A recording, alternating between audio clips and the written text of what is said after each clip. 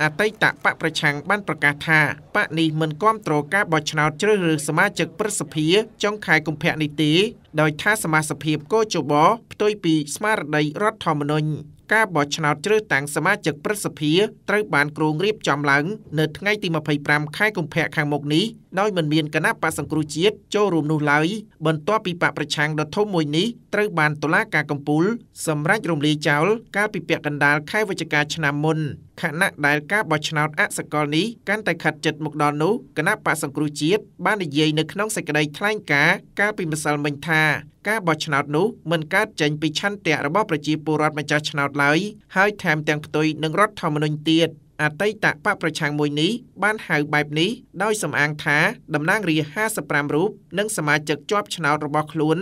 5007នាក់នៅតាមឃុំសង្កាត់នានានៅទូទាំងប្រទេសមិនត្រូវបានអនុញ្ញាតឲ្យចូលរួមបោះឆ្នោតនោះឡើយក្នុងសេចក្តីថ្លែងការណ៍ដដែលនោះអតីតបកប្រឆាំងមួយនេះក៏បានអំពាវនាវទៅបកកណ្ដាលអំណាចឲ្យបញ្ចប់វិបត្តិនយោបាយនាពេលបច្ចុប្បន្ននិងងាកទៅបើកបរិយាកាសនយោបាយឲ្យប្រសើរឡើងវិញទោះជាយ៉ាងណាអ្នកនាំពាក្យគណៈបកប្រជាជនកម្ពុជាលោកសុកអេសាននៅតែអះអាងថាការបោះឆ្នោតជ្រើសតាំងសមាជិកព្រឹទ្ធសភានៅតែដំណើរការតាមការគ្រោងទុកដដែលដោយថាបករបស់លោកមិនអាចឈានទៅដល់ដំណោះស្រាយនយោបាយជាមួយបកប្រឆាំងនោះឡើយ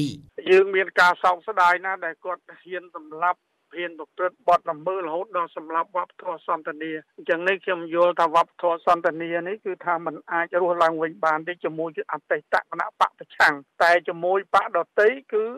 ដែលគេគោរពគោលការណ៍ច្បាប់ត្រឹមត្រូវទៅតាមគោលការណ៍នៃលទ្ធិប្រជាធិបតេយ្យអានឹងគណៈបកប្រជាជនខ្ញុំយល់ថានៅតែបើកចំហសម្រាប់គណៈបកដតីលើកលែងតែអតីតគណៈបកប្រឆាំងតែប៉ុណ្ណោះអ្នកស្រាវជ្រាវពីការអភិវឌ្ឍសង្គមលោកមាសនីយល់ថាប្រទេសជាតិនិងប្រជាជនក្រីក្រនឹងខាតប្រយោជន៍ប្រសិនបើអ្នកនយោបាយនៅតែមិនអាចឈានដល់ដំណោះស្រាយផ្សះផ្សាជាតិទេនោះអ្នកដែលខាតប្រយោជន៍គឺជាតិខ្មែរសង្គមខ្មែរទាំងមូលបាទសម្រាប់រដ្ឋាភិបាលក៏អត់មានខាតអីទេព្រោះមន្ត្រីរដ្ឋាភិបាលមួយចំនួនធំគាត់វាមានស្រុកស្ដំទោះបីជា